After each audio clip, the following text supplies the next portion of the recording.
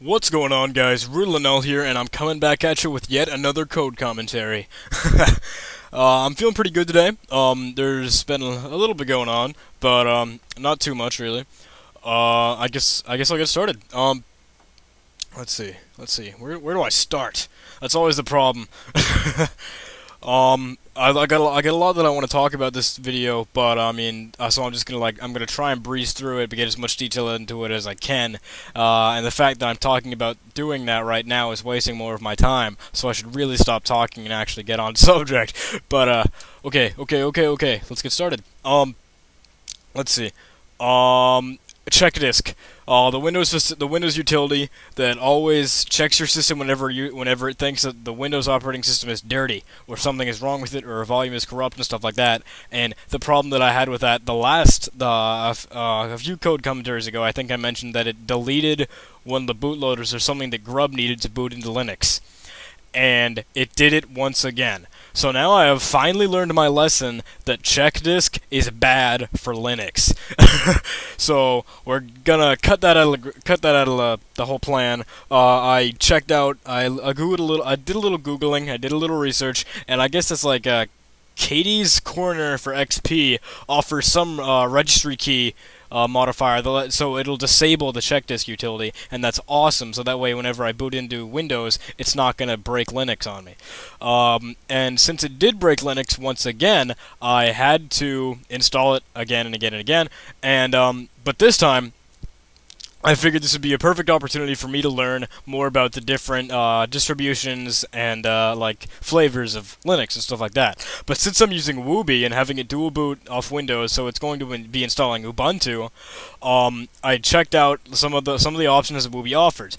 Wooby offers Kubuntu, Xubuntu and regular Ubuntu, and Mythbuntu. I don't know about anything about Mythbuntu, but for people that don't know, these different flavors and different distributions, they're not so much different distributions because it's really Ubuntu based off Debian and stuff like that. But I won't go into that. But the K in front of it and the X in front of it are different desktop environments. Because when you run regular Ubuntu, you are running GNOME, a regular desktop environment. That's pretty common and stuff like that. It's like average on system resources. And then there's KDE, the K desktop environment, and that runs for KUbuntu. KDE, I think it's known for just being a lot more glossy, a lot more really pretty and spectacular, but that uses a ton of system resources. So I tried it, and it actually froze my computer while it was installing. It was that bad. So I realized that, okay, maybe I can take a step down from GNOME, because I mean, I'm running on a little teeny-weeny netbook here. I want it to be able to run super fast, and I still want to have, I want it to look good, you know? So I checked out Xubuntu, and Xubuntu is apparently using the desktop environment XFCE. I don't know what that stands for. I could Google it right now, but, you know, I'm kind of doing a commentary, and I don't want to do that to you guys.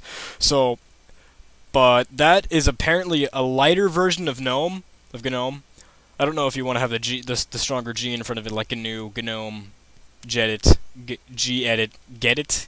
I don't even know. But other than that, that's what Xubuntu was. And apparently there was an even lighter version of that, which is LXDE, which is apparently it stands for Lightweight X11 Desktop Environment, so LXDE, and that is maybe one of the lightest desktop environments you're going to find. So it's not that harsh on system resources, and since I'm running on a netbook, that's definitely what I wanted to use. But Wooby didn't offer it, but apparently you can be running multiple desktop environments and you can select it when you log in, so I gave that a go, and that was pretty cool. I checked it out. And yeah, I installed Xubuntu, I downloaded that ISO, so Wooby won't have to do it every single time in case Windows breaks it, but hopefully now it won't, now that I disabled check disk. But yeah, that makes things a whole lot easier because now my system runs a lot faster, and man, it is so smooth. It runs like butter. But yeah, it's Lubuntu for the L for LXDE. So it's Xubuntu running Lubuntu on top of it because it's the LXDE on top of XFCE. But I went through a lot of it and I removed some of the XFCE programs and shifted back and forth between LXDE. I'm throwing around so many acronyms, I'm sorry, it's probably making your head hurt. But yeah, I got to change around some of the GNOME things that I'm used to, some things that I would get from regular Ubuntu. I got to check out like LeafPad, Mousepad, and other like teeny weeny text editors that aren't as good as Gellit. Oh my god, Gellit. That's not what I want to say. And Jedit. But yeah, so I'm just trying new software and getting into the whole Linux vibe. Try new things, understand it, learn it, and it's a good feeling. It's really cool. Other than that, because that's really what's new, but the next video that you see, I'm going to be on Linux rather than Windows that you're watching right now, because I am actually running on Windows, because this thing that I wanted to, that you're seeing is the Visual Basic script that I Visual Basic script. Yeah, I guess you could call it that, but whatever. It's the Visual Basic script that would loop through a list of files inside a directory. It would find executables and then would run them. So since we're using password retrieval programs, we can run them all silently, and that way we don't get any errors and stuff like that. And it is just awesome. It runs beautifully, and I was really pleased with how it turned out. And you guys got a nice little video to watch and something to keep you interested. I'm going to talk more about that idea, because that can go into so much more related to like hacking and retrieving passwords all over the network, because Visual Basic can run remote programs, and I'm talking about this more than I should be, but that's definitely something else I want to go into, and I'm going to talk about that in another video. But the upcoming video I want to be talking about is naming variables in Python, and that's going to be part of Linux.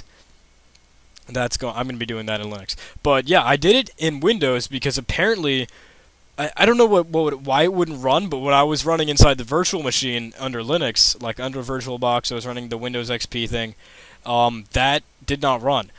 And speaking of Windows XP, what you're watching is Windows XP. I am running Windows XP, but the theme that I'm using, I'm sure a lot of you might end up asking me, is the Brico Pack Vista Inspirat 2. So you can Google that, you can download that, and it is really fancy. You can see the docky up at the top, and it just looks good. So yeah, give it a go. Let's see, what else is there? A few days ago I turned in my summer reading assignment, so that feels good, because now that I have all the weight off me, I have all the pressure off me, and it feels great that now I can just focus dead on code. I can get the rest of my summer out of the way, because I only got, I don't know how many days it is now. I think it's maybe a little bit more than a week until school starts up again, and then I'm going to be...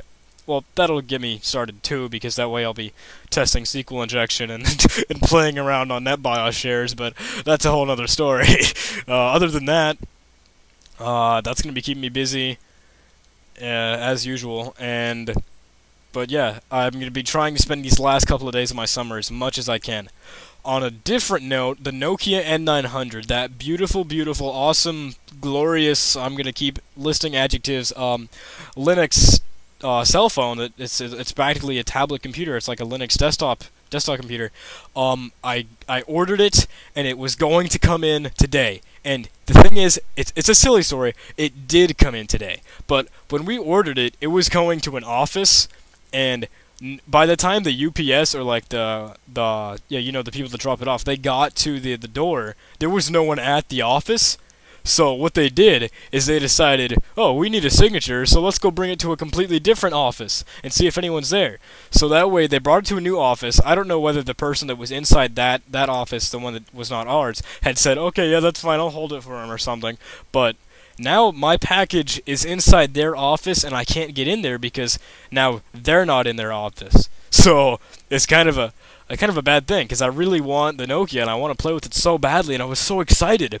But then all of a sudden I can't do it today because this like woman or this strange person that I don't even know is holding my phone. She doesn't even know it's a phone probably, but it's in the office like across the hall from where some of my family members work.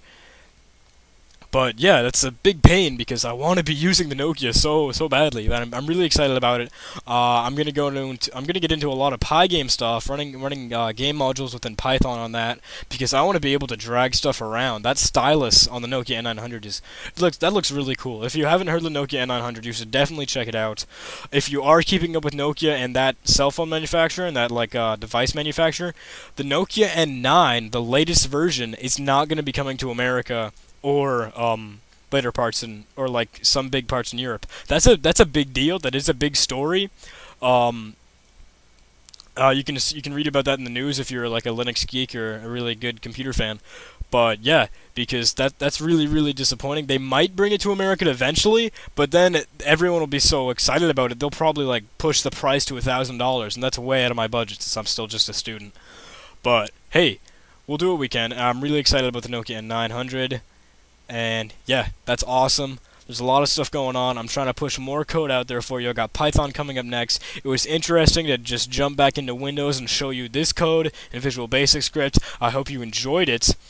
And yeah, there's a lot more to come. I'm going to get started on some tutorials because I know that's what you people really want to see. And I've got an entirely different channel that I want to bring over here. So thanks for watching, guys. I hope you enjoyed the video. It'd be cool if you could give me a like, a favorite, subscribe, you know, all that great stuff. But really, thank you guys. Bye.